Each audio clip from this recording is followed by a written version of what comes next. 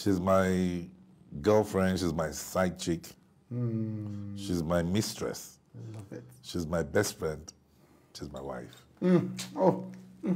And we must quarrel every day. You must quarrel every day. It makes it nice when I say, waiting in worry, you know they tire. Makes it better for me, Joe. Right. Yeah. So this same playfulness, you take it even into the marriage. That's where it's supposed to be. That's where it's supposed to be. Think about it. You know, one day she warned me. She said, if I catch you, I will cut it. So I remember how tired I am when I sleep. I sleep dead. Can you imagine if there's a knife to the base? You have to smile and apologize. All the time. I support you. You've been married for at least 28 years. That's childish. How do you mean? Because my daughter is 30. Right. Oh, wow. So it's more than... So we are miscalculating. So yeah. I was going to ask to say, how did the son of a soldier end up being permitted to do Mr. Unicar? We thought about it. This is going to give us some relief. Maybe we'll be able to put pepper in our mouth. This is just Gary alone. So that was our motivation. That's how we got the form on the same day, right. Carried some weights, did some push-ups on the same day, took a bath, oiled our body until we were stupidly bronzed, and then we walked up and down the stage in Pine Sky. I would kill for a photo. You don't want to go there. So, yeah. So after all the smiles and after all the anticipation, and then I was announced, I was so excited. I was just seeing dollar signs in front of my eyes, money. And until now, that money hasn't come on. What?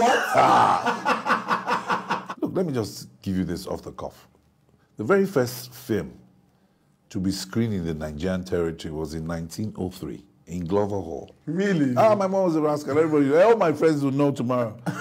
When I was in university and she was coming to visit us, she would come with bottles of brandy, rolls of cigarettes. I love her. Yeah, she would sit down with us in the lead off campus. She would sit down, she would light a stick of cigarettes, and call everybody out, let's do drinks and stuff. It was easy to speak with my parents. Kenneth Okonkwo, right. Yeah, that was his first acting experience. He came in as my co-pilot. Right. And when he came in, he was shaking. But by the time we built him through, I'll tell you, his first excitement was when Kenneth Nebwe called him to play the role he did on Living in Bondage. On his way back, don't forget they paid him 500 naira for that role. When the movie was released and he was coming back from the East in a night bus, and everybody sort of recognized him. Literally everybody in the world knew him from just one product. And right after Living in Bondage, I was working then with Bashir Topher. My friends and I shot the second film. I produced the second film in Hollywood.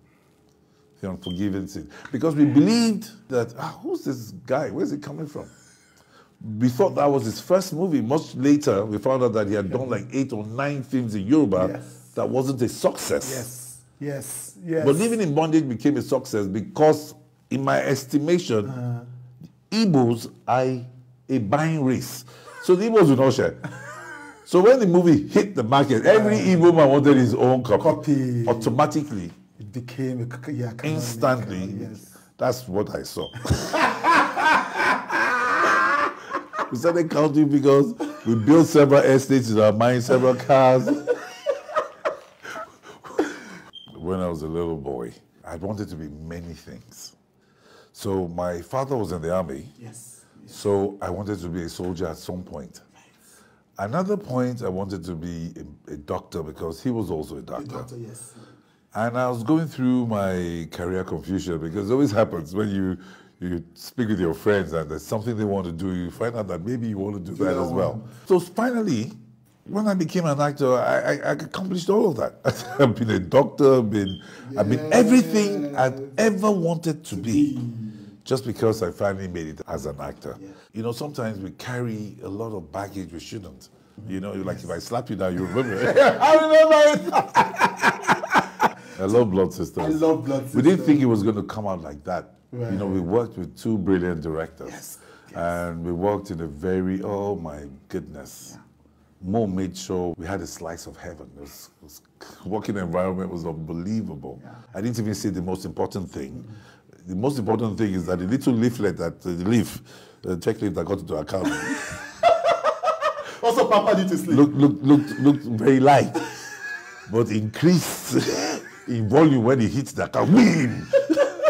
And there was vibration. So, what would you say is, in terms of raising a family and your kids, what would you say is the one thing that surprised you about being a father and a husband?